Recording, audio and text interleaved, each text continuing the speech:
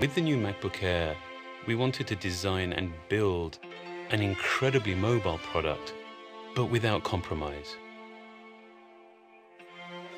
Everything that we've learned designing really powerful notebooks, and everything that we've learned designing really small mobile devices, culminates in the new MacBook Air.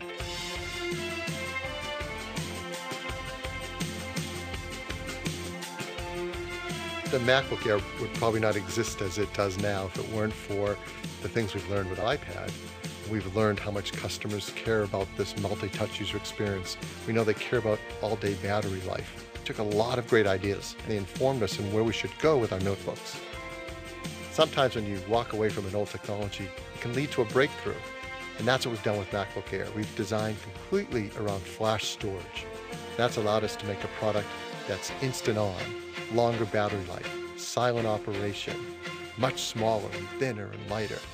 All that happened by having the courage to say we're going to base this product around the flash technology.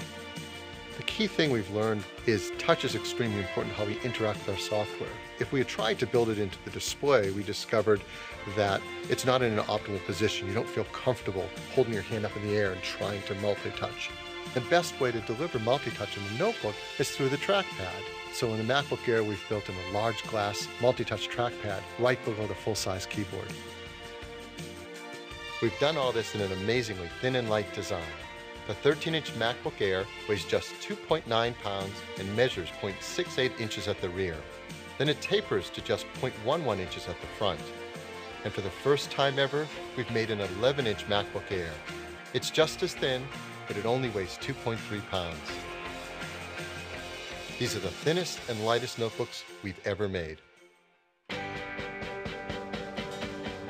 While it is really challenging designing something that's this thin and this light, it's really hard to design something that's also strong and robust and this precise.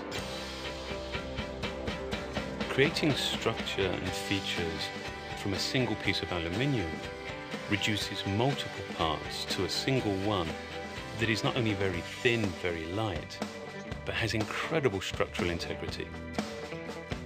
There is something about how truly simple the parts are, inside and out, that makes this, I think, one of the most beautiful products we've ever designed.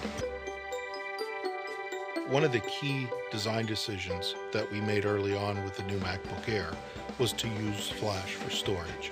We do flash storage differently than other computer manufacturers. Rather than package it inside a housing, we place the chips directly on the logic board, so we can be much more efficient about the way we use space. This gives us a lot more room for batteries. So what you get is up to 5 hours of battery life on the 11-inch product and up to 7 hours on the 13-inch product. And you get up to 30 days of standby time. One of the things we're proud of with the new MacBook Air is it's a real MacBook in every sense of the word. It has a FaceTime camera, a dual-core processor, and fast graphics to drive ultra-high resolution displays. And when you connect it to a 27-inch cinema display, you can power almost 4 million pixels of image. We custom design every part of this product, from the enclosures to the use of flash, the design of our main logic boards, the stereo speakers. Every single part is designed to fit in a certain way, in a certain place in the product, and give us a really tightly integrated kind of design. We set a really high bar for what people should expect a Mac to be. You get incredible displays, you get fast CPUs, you get great flash storage, you get great graphic performance, all in something that's really small and light and really affordable. I mean, that's a breakthrough to take our latest technology, this incredible quality of the aluminum and the glass, these super thin designs, all of this amazing value, and it's our most affordable Mac ever. It's really the future of the notebook.